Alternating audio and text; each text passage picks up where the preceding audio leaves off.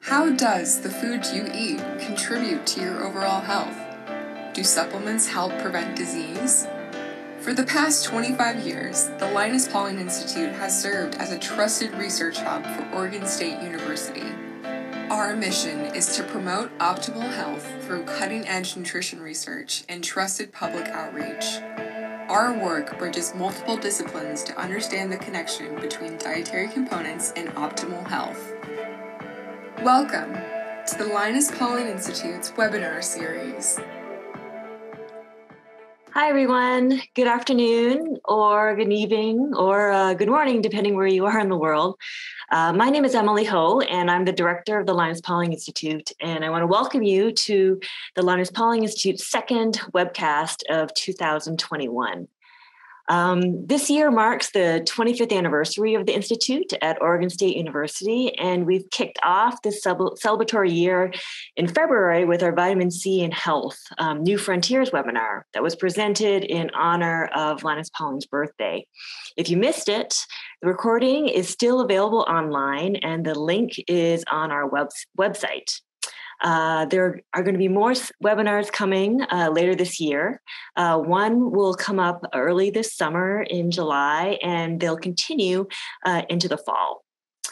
So today, we're continuing our webinar series with the latest research with vitamins. Today, we're highlighting vitamin D.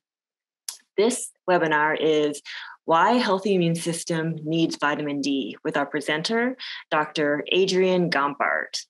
As a note, this entire webinar will also have auto closed captioning for you for those who need it. So as usual, our turnout for today's event is really impressive. We have over 1,200 people registered for this webcast, and we're thrilled to see such incredible interest in this topic. So without further ado, but before we get to the main event, I'd like to take a moment here and let our moderator, Dr. Alexander Michaels, take the stage. Hi, everyone. I'm back. Hi. Thank you, Emily, for that introduction. My name is Dr. Alexander Michaels, as Emily said, and I'm a researcher and communications officer at the Linus Pauling Institute. And I'm going to serve as the moderator for today's webinar. The last webinar I did was our webinar on vitamin C, as Emily mentioned, and that was a really fun webinar to do. Getting 4 vitamin C experts in a room together just to talk about the latest research was just amazing. I'm still working through all the questions from that event. So today's webinar is focused on vitamin D, a hot topic in the world today. The webinar is going to consist of 2 parts. The first part will be a presentation by Dr. Gombart, followed by a Q&A session. And we hope to have everything wrapped up by 5 p.m., so we will have to get going quickly.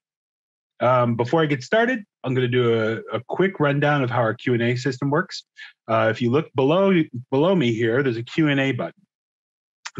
If you have a question for the speaker, you can submit it in the Q&A section, and we will try to get to it during the talk, after the talk.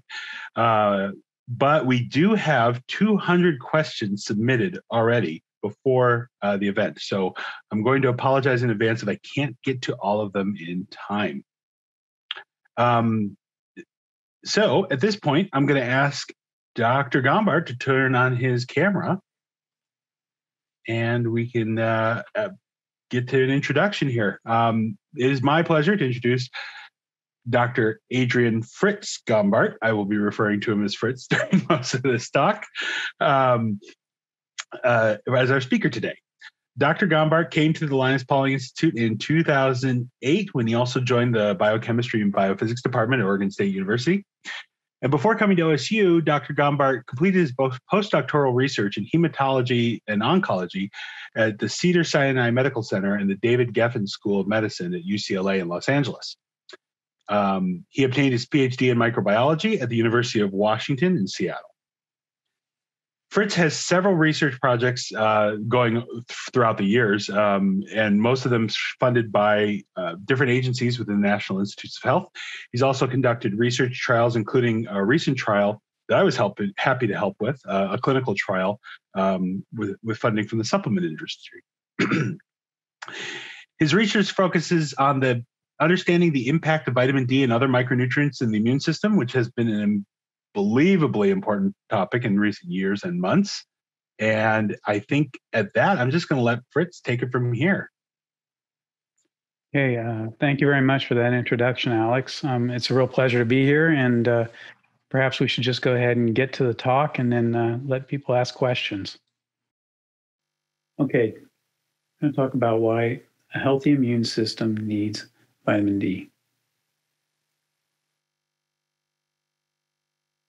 The overview of the talk that shown here on the slide will be covering key questions. One is, what is vitamin D and how do we get it? Vitamin D3 or vitamin D2, which one is a preferred vitamin form?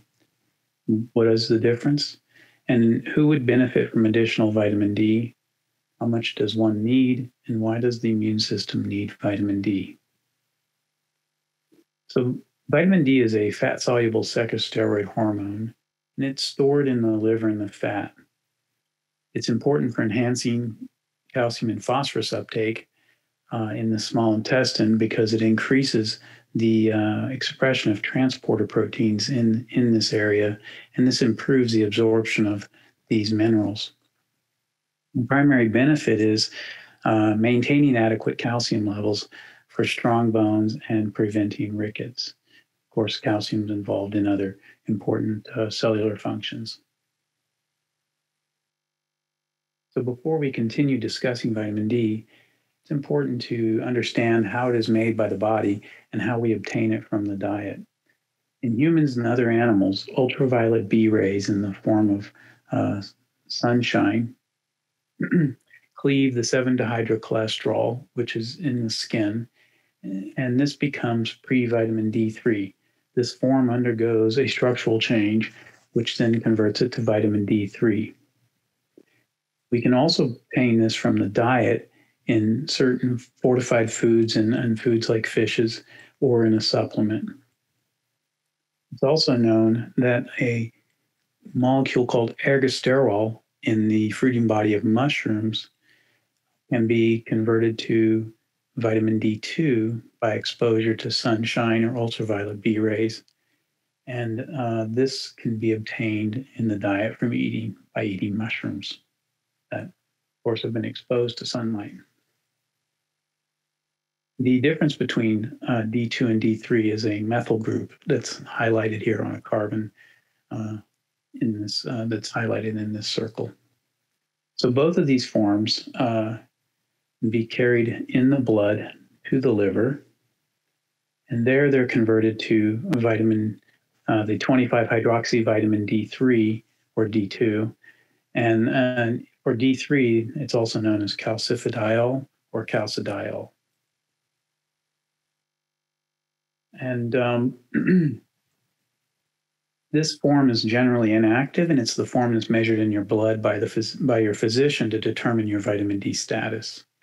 So when the body needs the active form of vitamin D, that's the 1-alpha 25-dihydroxy vitamin D3, also known as calcitriol, this conversion occurs primarily in the kidney with regards to maintaining calcium levels. However, there are other cells that can carry out this conversion, including immune cells. So just briefly, there's some discussion as to whether vitamin D3 is preferred over vitamin D2 as a supplement. And there are differences in how the body handles these two forms.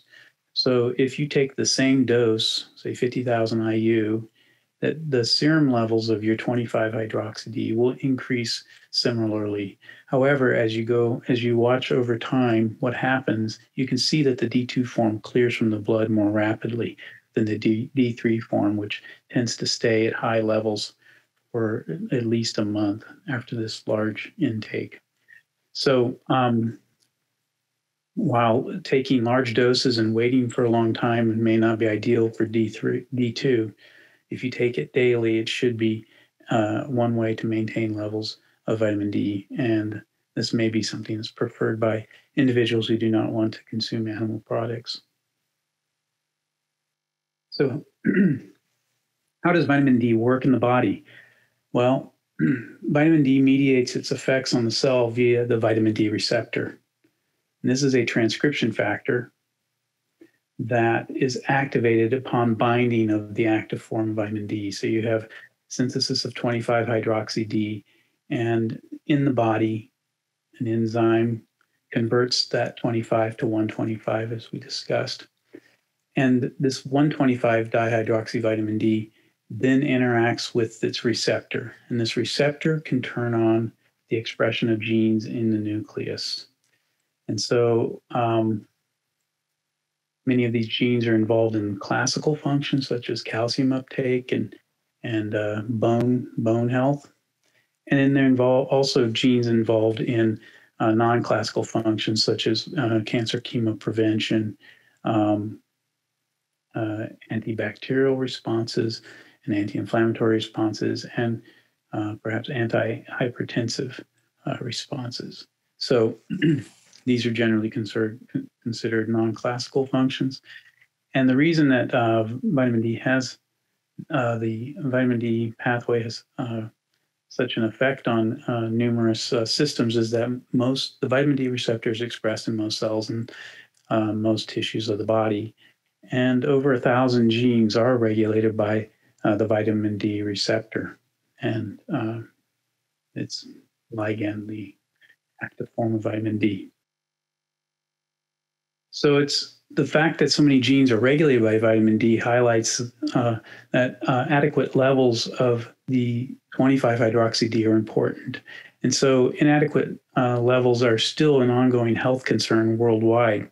And in this study by Hilger and colleagues, they looked at almost 168,000 participants from the general population and measured mean serum, and they basically aggregated studies that were looking at mean serum 25-hydroxy-D levels. And they found that if you use the endocrinology cutoffs of 75 nanomole per liter or 30 nanogram per mil serum 25, that 88% of people were insufficient. And if you use the cutoff of the Institute of Medicine, which was 20 nanogram per mil or 50 nanomole per liter, 37% of individuals had insufficient levels of serum 25B. And almost 7% of the population was deficient. And this just arrow points out the US here. You can see the circle size is how many participants were in the study. The green is sufficient, adequate levels.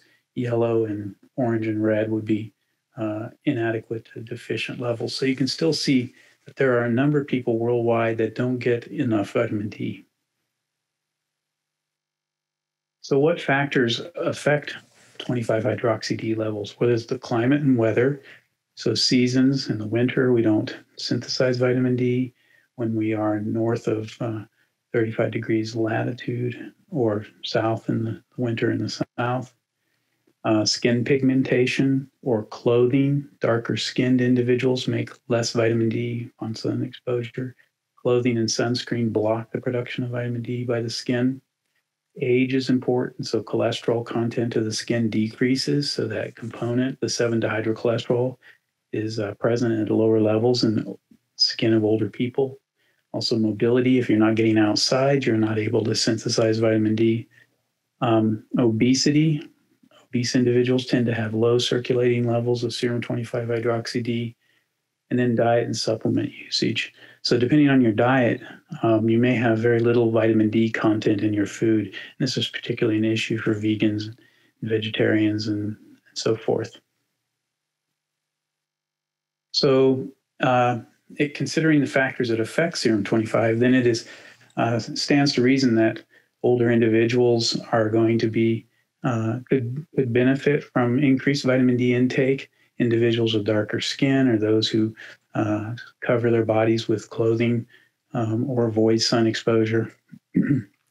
Nursing care home residents, vegetarians and vegans, and hospitalized patients are all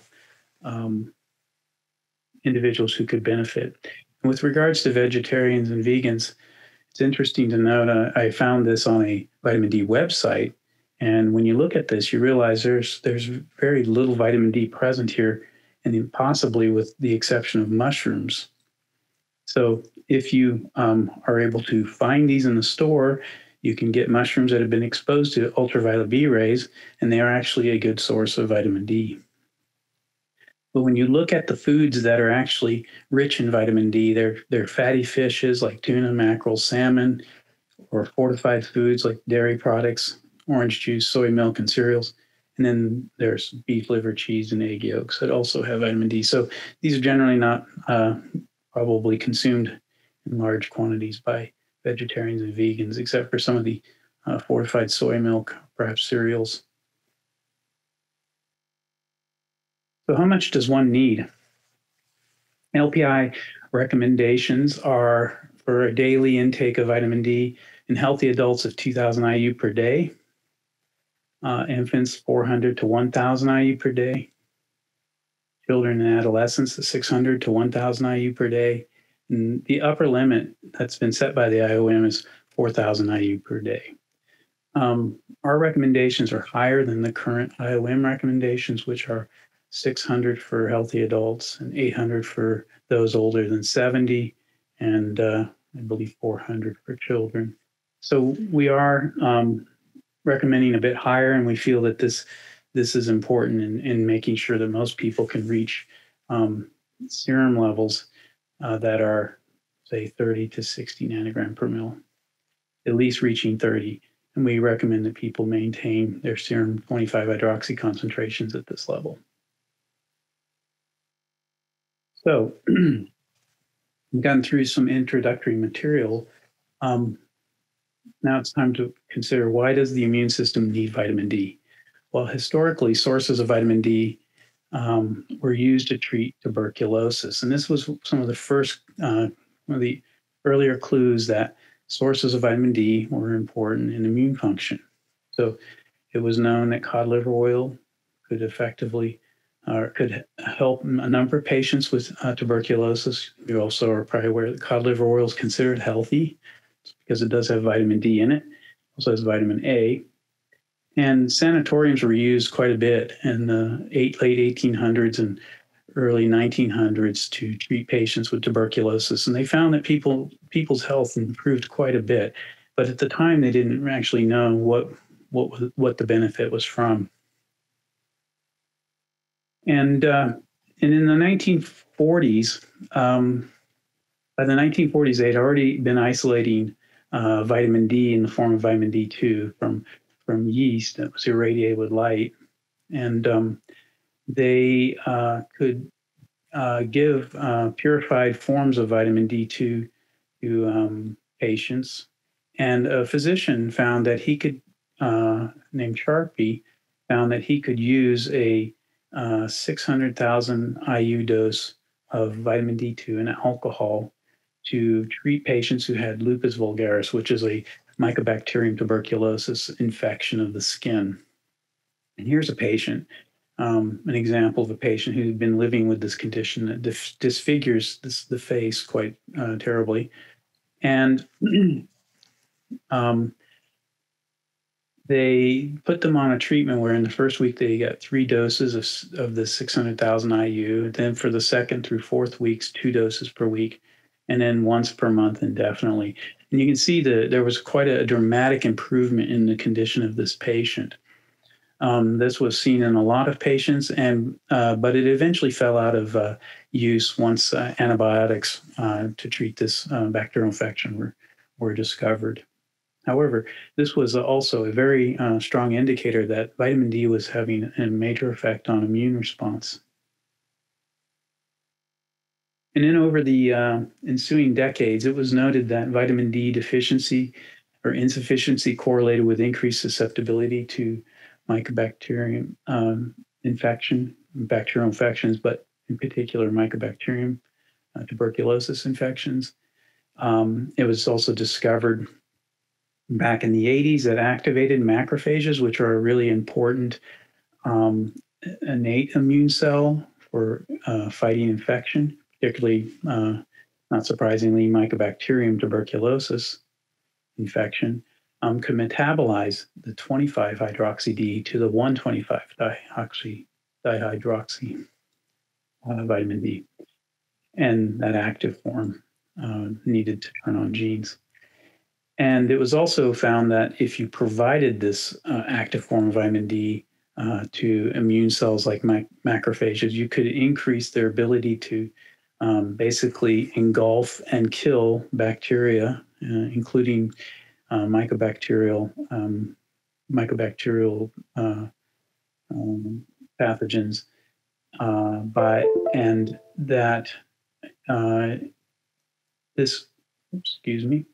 that in the early 2000s, my group and others discovered that this also led to increased expression of an antimicrobial peptide, and in these cells.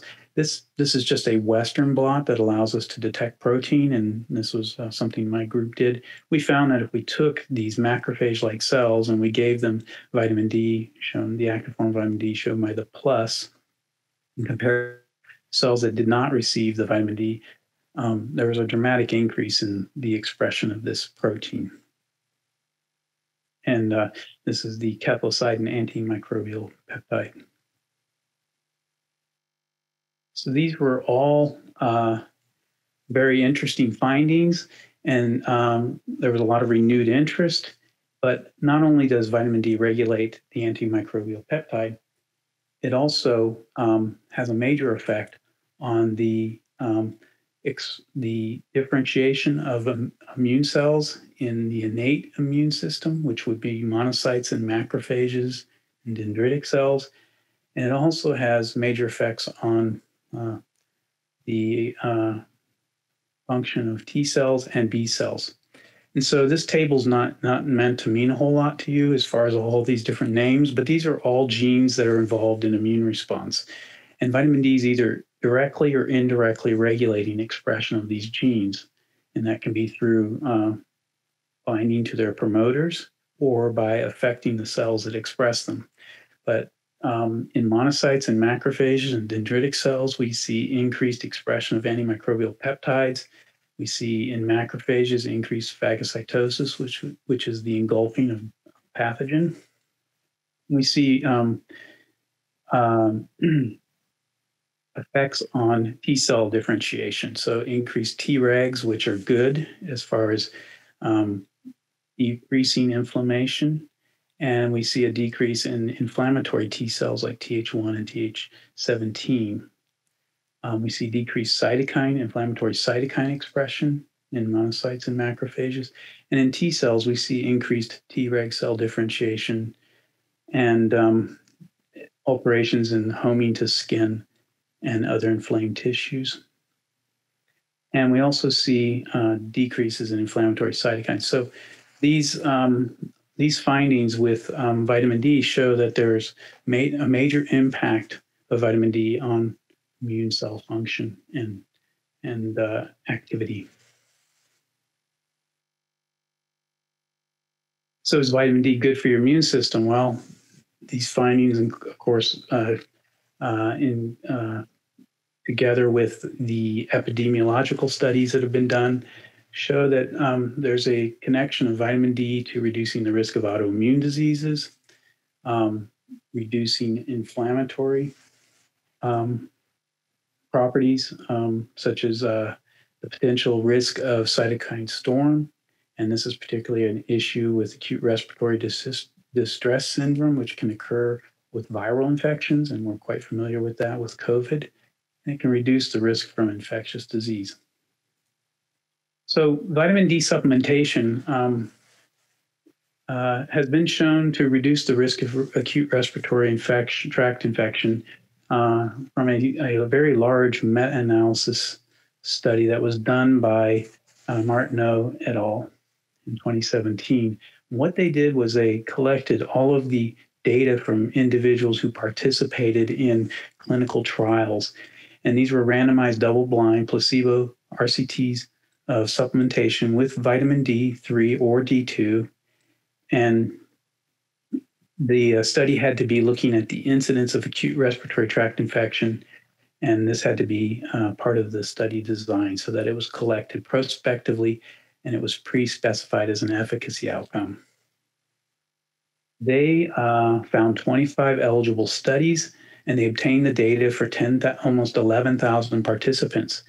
They found when they analyzed this data that vitamin D supplementation reduced the risk of acute respiratory infection among all participants by 12%. That doesn't seem very much, but when they did a subgroup analysis, they found that the protective effects were seen in those receiving daily or weekly doses rather than large doses of once every month or several months. And they found that the protective effects were stronger in those with a baseline 25 hydroxy vitamin D level below 10 nanogram per mil. And they saw a 70% reduced risk of acute respiratory infection. So that's quite dramatic. And even those who had higher than 10 nanogram per mil showed a 25% reduced risk for infection. So clearly there were some very important effects of vitamin D supplementation in this that were uncovered in this analysis. The good thing was vitamin D did not have any influence on serious adverse events. So it was safe and it protected against acute respiratory infections overall. So what does that mean with respect to COVID-19 and the SARS-CoV-2 pandemic? Well, there's been a lot of interest in vitamin D and COVID because of the reasons that we've been discussing. And what studies are finding is that a number of studies, observational studies, and not all of them, but they are finding that vitamin D deficiency or insufficiency correlates with the increased risk of infection. So a number of retrospective cohort studies looking at one case, 190,000 US residents, showed that increasing serum concentrations of 25 hydroxy D lowered the risk of of a patient being SARS-CoV-2 positive. In Israel, 7,800 patients were looked at, and those with less than 30 nanogram per mil serum 25 hydroxy D had a 50% or higher risk of infection. And a number of small case control studies and meta-analyses have supported these findings here. Small number of studies show that COVID-19 severity is associated with low vitamin D status, and one case control found no link, and 3 studies found a link to mortality, but 2 did not.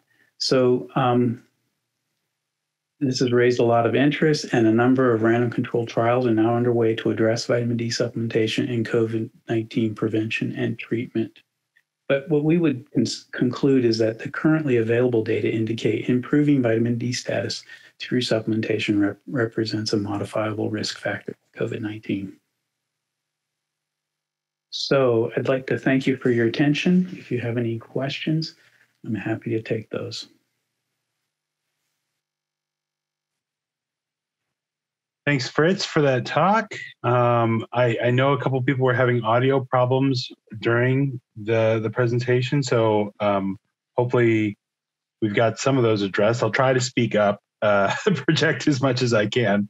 And so I think for the benefit of the people who were having some audio issues, and hopefully they can hear us better now, maybe we should just go over some of the major effects of vitamin D in the immune system. I mean, you talked about vitamin D having a myriad effects on B cells and T cells. It has antimicrobial functions.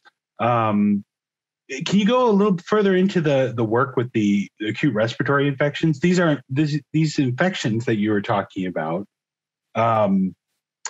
are they're kind of undefined, right? Right. I mean, the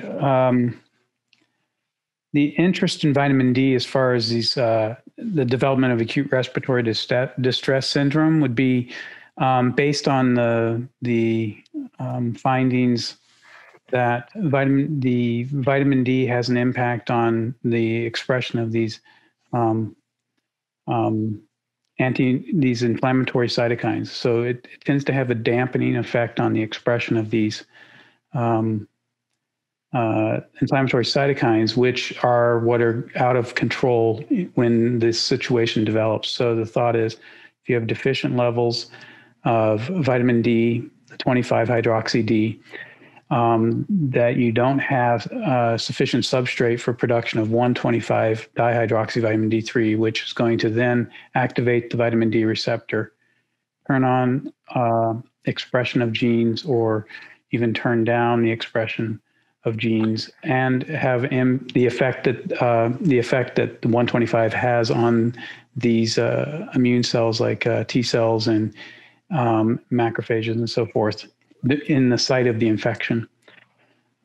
This is so whether vitamin D actually, if you supplement, will actually affect these outcomes is not as clear. But based on a lot of in vitro work and work in animals, this is sort of what the thought is as far as vitamin D goes.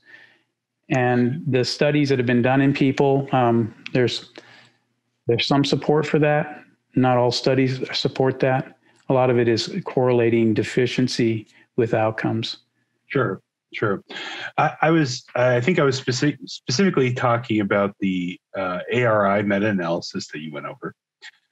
These infections, I mean, they came from various sources, right? They weren't really defined what caused. Right. It wasn't the infections weren't necessarily defined. It was sort of a broad classification of acute respiratory tract infections. So you could be talking about that could be influenza infections, cold. Yes. Okay. Different types of. I know everyone's going to be interested, and I've already saw a request for the last slide in your slide deck again. We will make these slides available to everyone after the presentation is over, and we'll go over the COVID information again in just a moment. But I kind of go to a little bit of the basics of your talk, some of the questions that we received in pre-registration. A lot of people are interested in knowing where the cutoffs for vitamin D levels, blood levels are. What is considered good? What is considered bad? Is there a level that's considered too much? Right. So it's probably not surprising that there's confusion. So in 2010, the Institute of Medicine decided that sufficiency would be set at 20 nanogram per mil, or 50 nanomolar per liter. And that was based on requirements for bone health. And so because of the other potential effects of vitamin D on other health outcomes, the American Endocrinology Society set it at 30 nanogram per mil, which is what it was before the IOM changed it to 20. So that's caused some confusion. At the LPI, we are going with the Endocrine Society guidelines of 30. Okay. And we're recommending keeping it between 30 to 60. There's probably not any benefit going over 60 nanogram per mil. And as you get higher and higher levels, there's always the potential for perhaps unwanted side effects. Although it's generally thought that you could probably reach up close to 150 nanogram per mil and still not suffer any ill effects. But it's not clear that having levels that high are necessarily any more beneficial. So basically, we recommend between 30 to 60 nanograms per mil. So, but if an individual got their vitamin D level tested, their blood vitamin D level tested, and came back with something close to 100, you wouldn't necessarily be concerned, but wouldn't necessarily ask them to continue supplement. Is that fair? Or? I don't know if I'd be concerned, but then that's a pretty good level there. Okay. You may not need to take as much of the if you are taking a supplement, you may not need to take as much as you're taking because it's probably not necessary to be that high. Although, the studies in lifeguards have shown that when they spend their time out in the sun during the summer, they get levels that approach that or go higher. Okay. So a lot of people have asked, they're having difficulty raising their blood vitamin D. I mean, we focus on blood vitamin D as the marker, right? But what about the people who have trouble getting to that level, that threshold? Right. So, they're measuring 25 hydroxy vitamin D in your blood to determine your status. And it's a frequent question to get from folks saying, I'm taking a supplement, but my levels are not increasing. And I'm not an endocrinologist, but I've spoken to my colleagues who are endocrinologists and work on vitamin D. And they say that this question is not uncommon, and it's not entirely clear why that's happening. But there are a number of studies that are done, they're basically these genome-wide studies that are done with these nucleotide polymorphisms that are in genes that are involved in vitamin D metabolism. And so some of those genes were on that slide where I went over the chemical structures and synthesis of vitamin D. So genes like the CYP2R or the CYP24A1 wasn't on there. That's a gene that makes a protein that breaks down vitamin D. There's also a gene that regulates the production of the 7-dehydrocholesterol. And there are variants in these genes that do seem to have an impact on serum levels of 25D. So it's possible individuals that have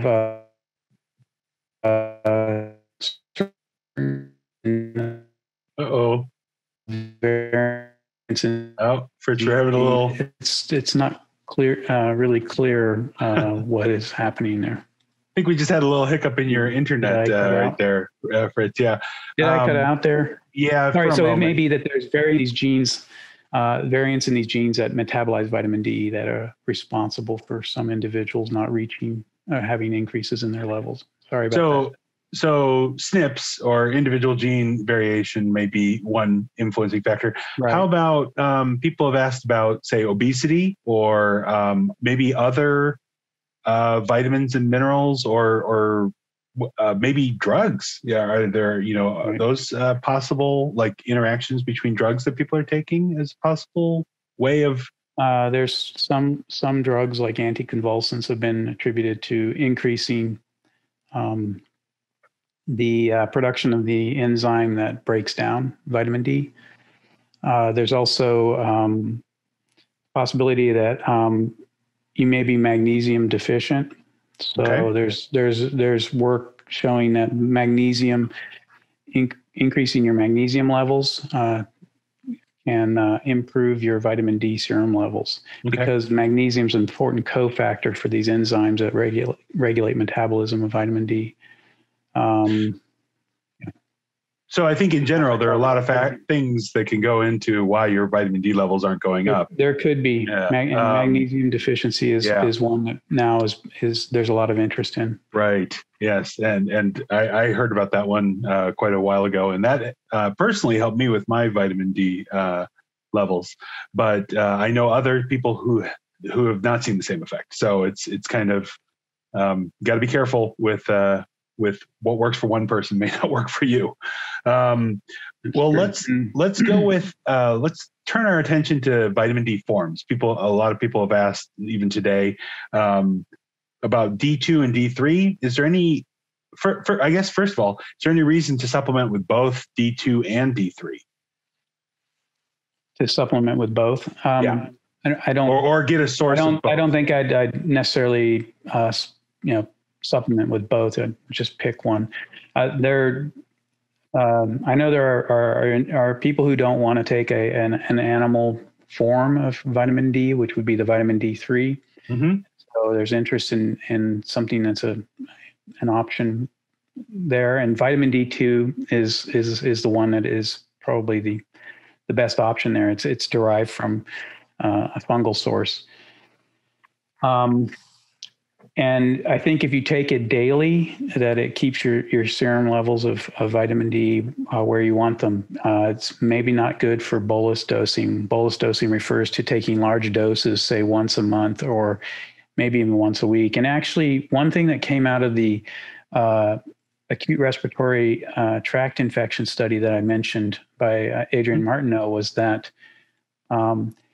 people who benefited the best were taking a daily dose of vitamin D supplement and not bolus doses. And they did say also weekly, but in speaking with him recently, I think he believes that daily supplementation is probably best, even better than taking weekly doses. Well, so there seems to be something important about getting vitamin D each day versus large doses intermittently.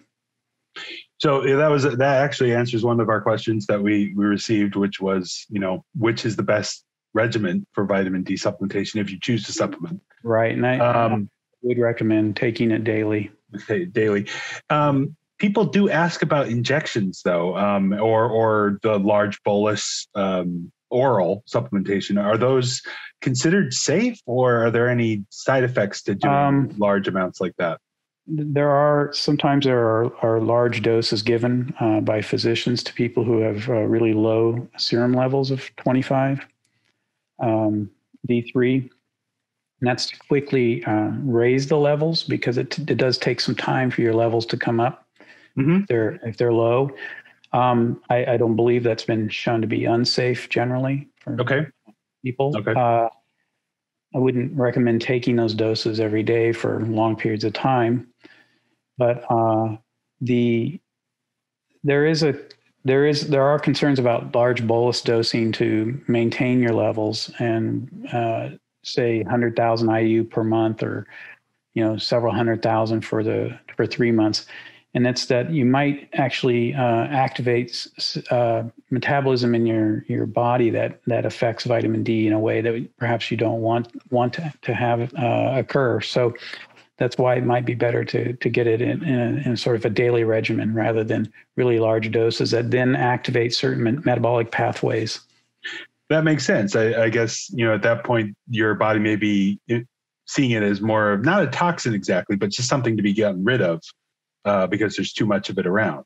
And so that, sorry, I cut out again. Sorry. Oh, no, it's okay. I was just kind of, I was going to say it's, your taking large bolus doses may activate certain metabolic pathways that can have a negative effect on vitamin D. So let's see, there's, actually, I'll ask this question. A lot of people have also asked about this.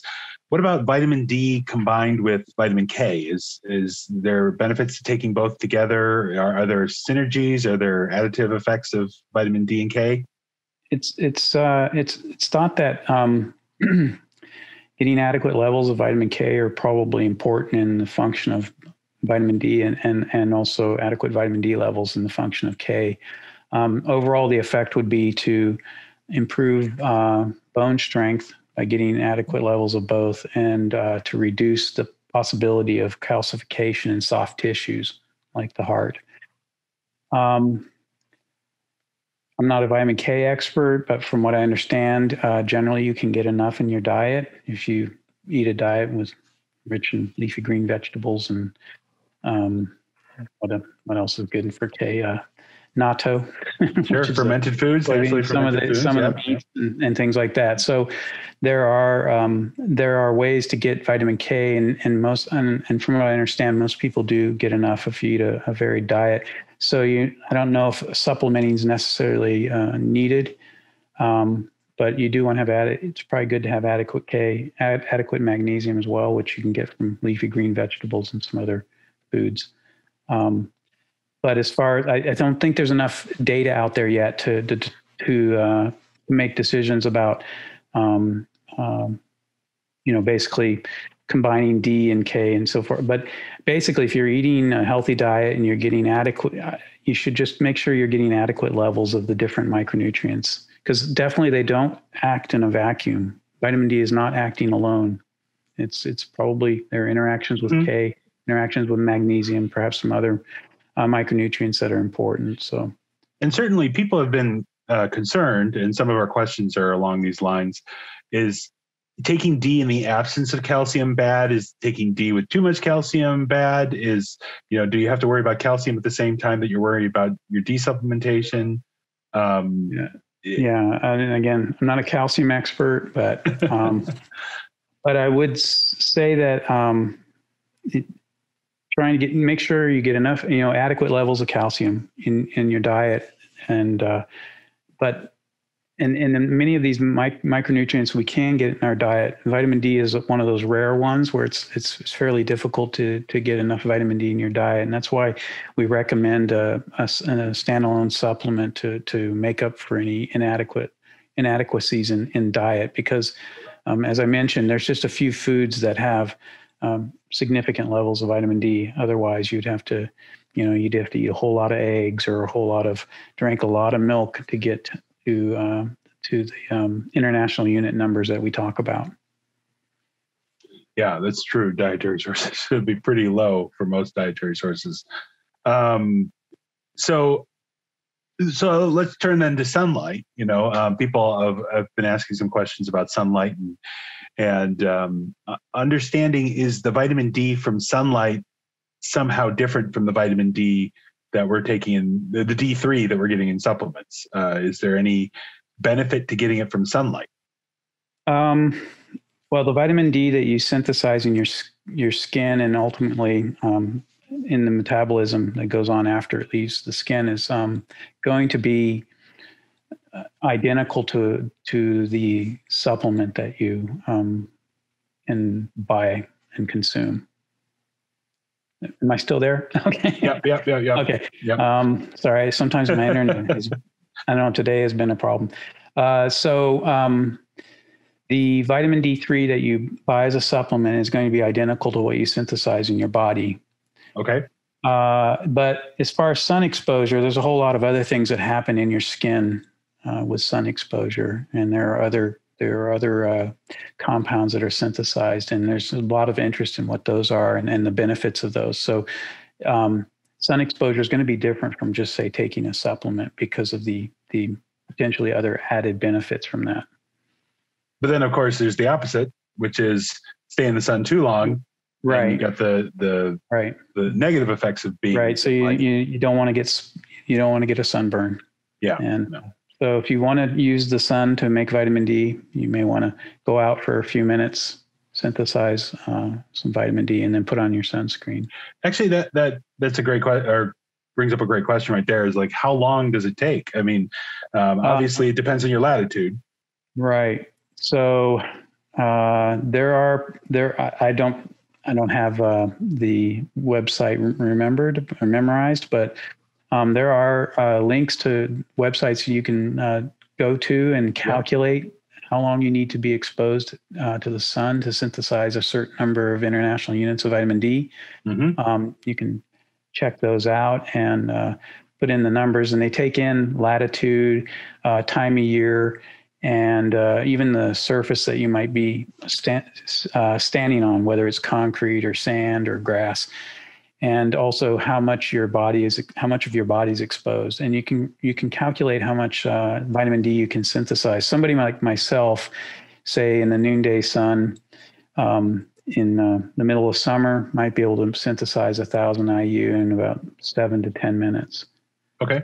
Before any kind of sunburn would occur. But in a nice Oregon winter, we're out of luck. Yes, and so if you're living between 35 degrees north or south latitude during the winter months, there should be enough UVB rays in the sun to synthesize vitamin D. It's just when you go beyond those, north or south, during the winter months for about 4 or 5 months from November to March, there's not enough UVB rays to synthesize vitamin D. So some sort of other sources, such as a supplement or foods that are rich in vitamin D, would be the best option.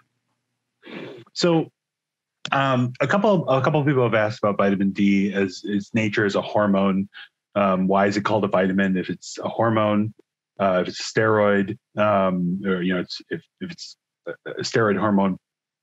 Right, it's psychosteroid hormone, which means that one of the rings is cleaved. Is it a? I mean, the reason it is a hormone. The reason it's called vitamin D is it was discovered in food sources initially when researchers were studying the vitamin.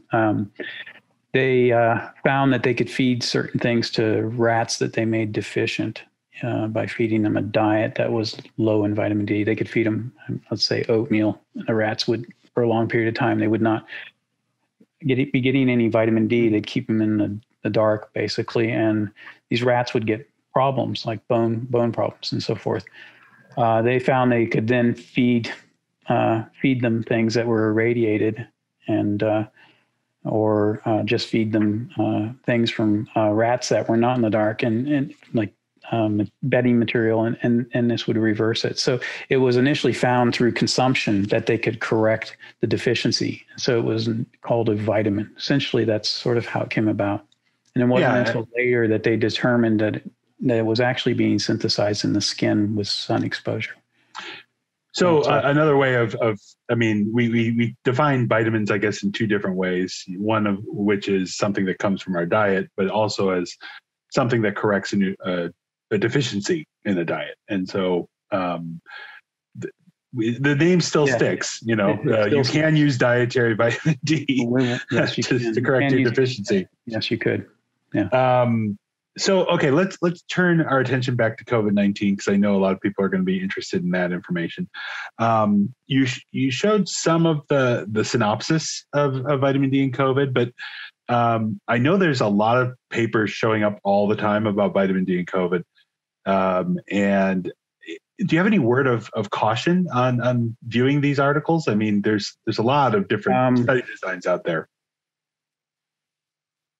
A word of caution. I think we want to focus on peer-reviewed papers. There are a lot of there are a number of, now papers are being deposited in preprint servers. Those preprints aren't necessarily peer-reviewed. And there have been examples of papers that have not been able to get through the peer review process. There have been issues with them. There's been examples of papers that have gone through the peer review process. It's not bulletproof, but then issues arise, and so it's kind of the Wild West out there with this. What I would say about vitamin D and immunity is there's clearly a role for vitamin D in the immune system, and that comes from a sort of a preponderance of a lot of in vitro work, which is not necessarily ideal, but and then combining that with clinical studies, epidemiological studies, the associations with deficiency and so forth. Mm-hmm. Taking all of this evidence together, and then, of course, observational studies. We know that it's important in the immune system.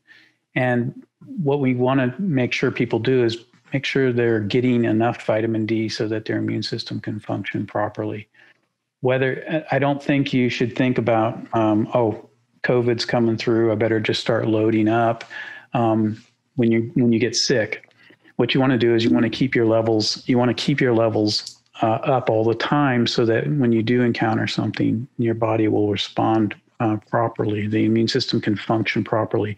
I think the best example of why we think vitamin D is so important is macrophages, which I mentioned. They're important in fighting infection, and particularly Mycobacterium tuberculosis is one where the macrophage is really important. And I think this is why this came out in the years, many years ago, that there was an association of vitamin D with Mycobacterium tuberculosis infection. And that's when the macrophage encounters a pathogen, it activates the production of 125 from 25.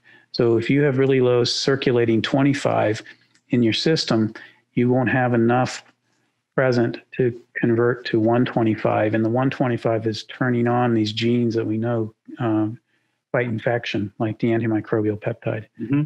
So with COVID, this peptide, as well as other genes that are regulated by vitamin D, are important in fighting viral infections as well as bacterial infections. So does vitamin D help you with COVID? I would say vitamin D helps you with probably many types of infection, and the coronavirus infection and the development of the COVID disease are going to probably be impacted by your vitamin D status. These studies are, again, suggesting there's importance, and I would agree that there's probably something important there. Whether you can treat with high doses of vitamin D, I'm not sure, but I do think at least maintaining adequate levels goes a long way in perhaps reducing your risk of infection and perhaps reducing the severity. And of course, there are studies now being designed and started that are going to be looking at the use of supplementation in patients who get infected and develop COVID. And I think we'll have to wait and see how that turns out. I mean, some important notes are, a lot of the studies that we're seeing on vitamin D are in patients, right? People have already shown up at a hospital for some severe. They're not really looking at people who are necessarily living at home. And so we've already got a subset of a group, that kind of self-selected group. They've already got some sort of problem. Right. And also those study designs are very different. I mean, I looked at some today that used large oral bolus doses, as you mentioned, and some used daily supplementation. Some even used calcidiol. Can you talk about calcidiol a little bit and how that's making some news? There's interest in calcidiol because calcidiol refers to the 25-hydroxyvitamin D. That's the form that circulates in your blood. If there's interest in that as a supplement because it raises your serum 25-hydroxyvitamin D levels much more rapidly than taking the vitamin D supplement, because it bypasses the metabolism that has to occur in the liver. So there's interest in using that to raise levels very, very quickly. There was a study on that where that was used in some patients in Spain. I've heard that there may be some questions about the study. As far as the validity of the results, there were some problems being pointed out in the design and so forth. So I think it remains to be seen whether that's also going to be useful, but it clearly does raise levels more quickly. And if that's important in certain conditions, it might be a viable option for supplementation. But it's considered, at this point, I think it's considered a drug in the United States. Yeah, the FDA is still regulating it as a drug. Even though you find 25-hydroxy-D in food sources like eggs and certain meats and livers and so forth, but it's at much lower levels than, say, the vitamin D itself. So I think the bottom line for the Linus Pauling Institute, at least, was, after the pandemic started and all these papers appeared for vitamin D, our recommendations really haven't changed. We're still recommending people take vitamin D supplements to get their levels up, regardless of what the current infectious disease circulating the planet is. Right. And I think, again, if your levels are really, if you get a measurement and your levels are low, you may want to work with your physician to raise those levels quickly. And you can do that by taking higher doses than, say, 2,000 IU. The upper limit's 4,000 IU, but it's not uncommon to take 10,000 or 20,000 or even 50,000, depending on how rapidly you want to increase those levels. And then you can back down to a lower level and maintain your serum levels. And I'm going to probably have to close it on this question here, but that raises kind of a logistical concern during the pandemic is, you can't always get out and get your blood levels checked in the middle of a public health crisis. People want to know if you should check your levels regularly. I mean, what can you do if you can't, for some reason, check your levels? I mean, is it just continue on at a normal dose and just keep taking your supplement. It's not that difficult to check. There are companies that will do those blood spot tests. Mail order companies. Yeah. Basically, you can contact them. They'll send you the kit. You can do your blood spot test, and those are pretty good for getting a number. And they're not terribly expensive, from what I remember. Somewhere around $50 to $75. Okay. Yeah. Well, I think I'm going to have to leave it there. We're kind of at time, but I'd like to thank you, Fritz, for all of your time today and that presentation, answering all our questions. It was great having you here. Thanks to everybody for participating. And so now I'm just going to Sorry about that. Ask Emily Ho to come back on to kind of lead us out for this webinar. Emily? Yes, great. Thank you. Thank you all. Thank you for all your time with us today. Hopefully, in the spirit of Linus Pauling, we hope you learned a little bit more about how to live better longer using the science of nutrition. Don't forget to check out our website. We'll have the PowerPoint presentation, this webinar, and all of our previous webinars there. I also encourage you to check out our Micronutrient Information Center, which is also on our website for even more information. And many of the answers to your questions are all about vitamin D are there as well in our vitamin D article, so please check that out. All the research presented here and all the resources that the Institute has for you are provided and funded by many of our generous supporters. So people like you who have a passion for nutrition science. So love to hear from you. If you have more ideas on webinar topics or topics you'd like to hear about, we'd love to hear about it. Also, encourage you to consider donating to the Linus Pauling Institute. No gift is too small. Every little bit makes a big difference in helping us produce content like we have here today. So for more information, you can always send us an email. Check out our website for ways to support and give. Lastly, want to give a big shout out. Thank you to Dr. Gombart for sharing his research and lending his expertise. I also want to thank Dr. Michaels for being a great moderator. Thank you for behind the scenes, Isabel Nissen and Nancy Shanks from the OSU Foundation for all their help with the webinar as well as Dr. Drake, who is the director of the Micronutrient Information Center. Lastly, just big thanks to all of you for being here and caring about your health. Looking forward to seeing you next time. Thank you.